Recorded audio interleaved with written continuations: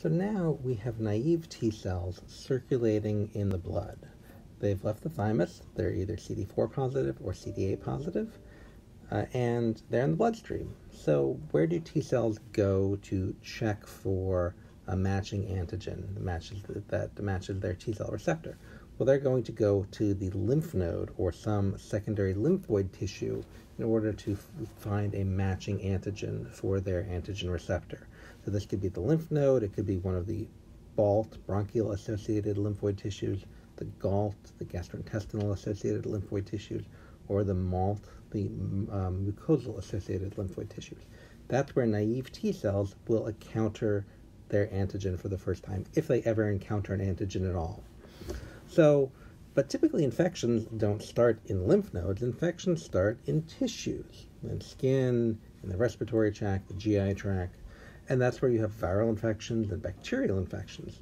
So somehow this infection, this pathogen, has to get shuttled into lymph nodes where this pathogen can be presented to T cells.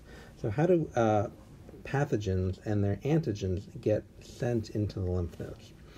So here's a virally infected tissue, for example. Now, we want the T cells to come and clear this, but before that happens, the T cells need to activate, and that's going to happen in the lymph nodes. So in tissues, you have to remember that there are phagocytic cells called macrophages and dendritic cells. They are both phagocytes. You find them both in tissues. They have receptors on their surface that will bind to and recognize pathogens.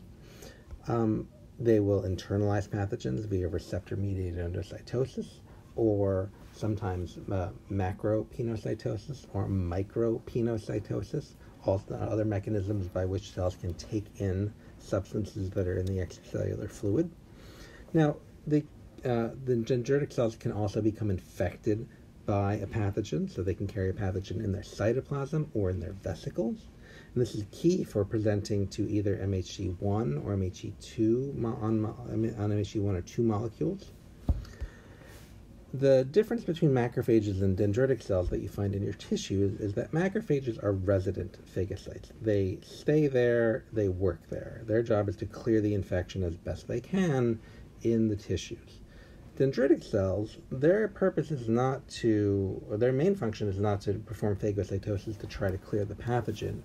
They take the pathogen in via receptor-mediated endocytosis or phagocytosis or pinocytosis or infection, and they migrate into the lymphatic system where they present to T cells. So we got to put a lymphatic system here. So there's a lymph vessel and a lymph node. So this is a secondary lymphoid tissue. It could also be a BALT or MALT or GALT, some other lymphoid tissue. And this is where dendritic cells will migrate or travel to in order to present antigen to T cells. How do dendritic cells know where to go? Well, when they are in the tissues, we typically refer to them as immature dendritic cells. And they have on their surface a receptor called CCR7. It is a chemokine receptor.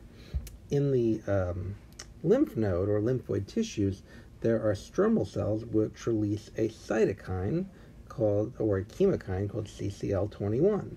So dendritic cells, once they have encountered a pathogen, they turn on this receptor CCR7, and the dendritic cells enter the lymphatic system. They enter the lymph vessel, and they migrate to the source of the cytokine, CCL21. And so now the dendritic cells are becoming activated. So they are traveling into the lymphatic tissue, the lymph node, and that's where they're going to present antigen to naive T cells. So here come naive T cells. Naive T cells are swimming by in the circulatory system.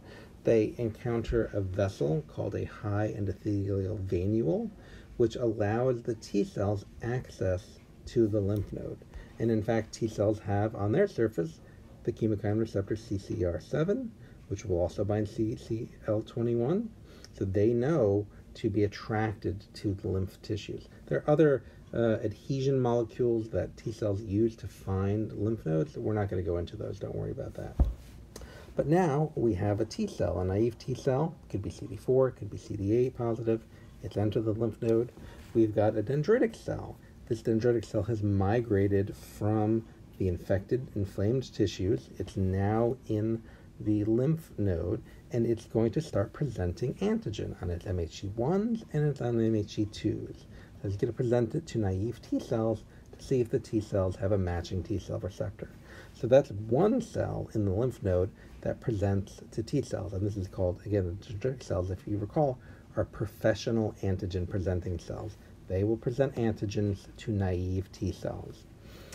Some other way that antigen can be presented to T cells is that pathogens themselves, or proteins made by pathogens, can get drained into lymph fluid into the lymphatic system on their own. So here's a pathogen, a virus, maybe it's virus particles or virus proteins are being drained from the infected tissue into the lymph node.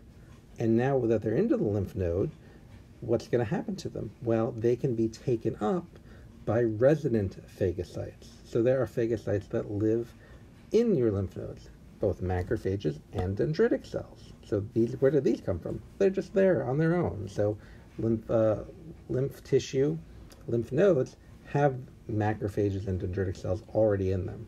So some dendritic cells travel into the lymph nodes, some dendritic cells are already in the lymph nodes, and macrophages also in the lymph nodes. What are the purpose of these phagocytes? They will phagocytose the pathogen and present it to T cells. Again, they are professional antigen presenting cells. So dendritic cells can travel here, or dendritic cells are already here. Either way, they can take a pathogen and present it to T cells. There is a third professional antigen presenting cell in the lymph node. If you recall, B cells are professional antigen presenting cells. So B cells are using their B cell receptor, also known as the immunoglobulin, to try to bind the pathogen. And maybe one naive B cell binds the virus particle, and what's going to happen then is the pathogen will be internalized and presented to T cells on MHC class II molecules. And so we'll get to that in the later video. But this video is just going over the concept of how naive T cells are exposed to pathogens, specifically the peptides that are being presented to them. So naive T cells are exposed in lymph tissue. And how are pathogens getting in here?